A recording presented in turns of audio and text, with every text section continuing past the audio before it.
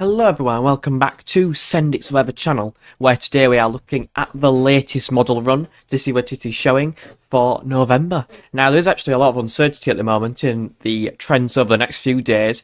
I will show that in a bit, and that is going over the potential storm Gabrielle, which is passing just to the north of the UK as expected to, but there's a lot of uncertainty in the exact track, but we'll have a look at that all towards the end of the video. We'll start by looking at this stuff because I want to discuss something very quickly. So we're looking at the CFS, well, the midday run, and we're going to see what it's showing. If you do enjoy today's video, consider leaving a like and subscribing to the channel. I do appreciate your continued support. And we are looking at the chances of northern blocking during November, the title of this video. So I wanted to show this because 31st of October, you can see that higher pressure is sort of around the country, over the top of the country. Areas of low pressure are pushed out in the North Atlantic, well out to our west, but as you'll see into the start of November, higher pressure begins to establish properly towards Greenland and Iceland.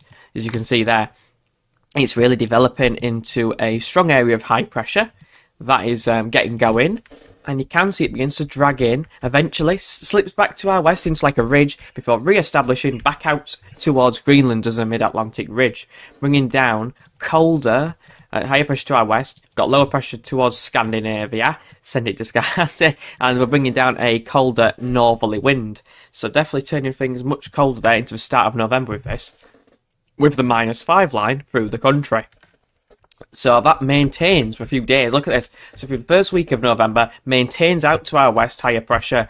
We've got a trough through the country, sliding southwards within that cold air. That's bringing in plenty of snow, even for the south there. Woo! 11th of November, plenty of snow potential there, probably. Got a low which is breaking down the ridge, but we're still bringing in some colder air from the east.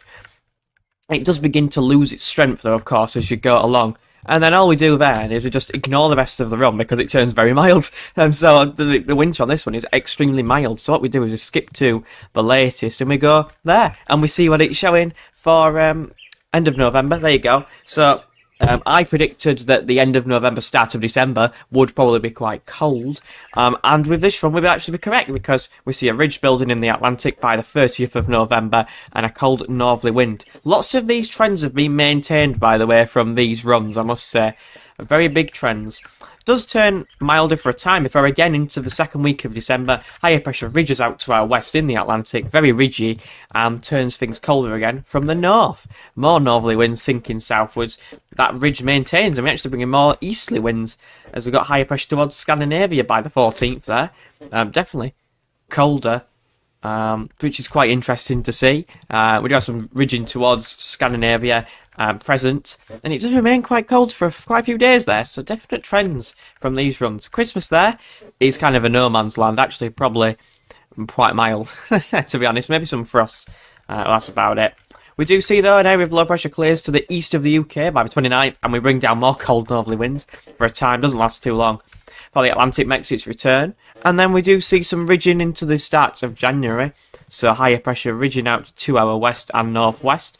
Lower pressures diving southwards and winds are dragging in from an easterly direction. If we move on a day, there you go. High pressure ridges out. Areas of low pressure to go into the south. And we are bringing down the -10 line through the country. Bitterly cold air there by the 10th of January.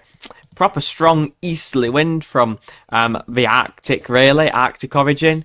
Pretty cold there, and probably quite wintry as well in the north and the northeast, as well as the southeast as well. That theme maintains of higher pressure to our west. That is very cold, actually, very cold start, well, middle of January there. Maintains out to our west, though, throughout the whole period, and we get another resurgence of northerly winds, and the -10 line back through the country. Plenty of cold and snow potential there. Does turn milder into the longer term, and in fact, it turns very mild with westerly winds through February.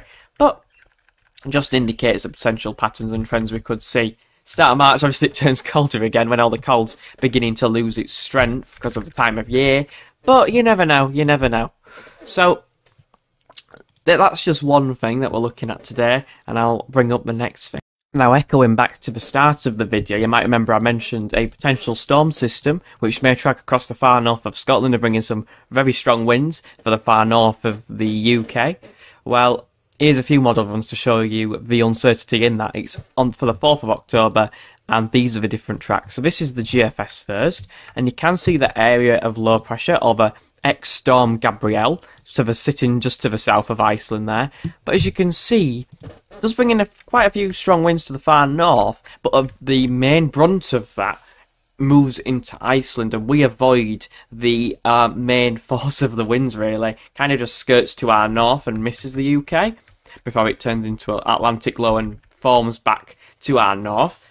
That is one of the trends, but there is a lot of different trends. If we look at the GEM next, and we look again at the 4th of October, you can see there, this is that storm system over the top of the UK there, over northern Scotland. It is less developed there, but as it clears out to our west, it becomes, as it clears out to our east, it is very developed. 954 millibars at the centre, very strong winds possible there.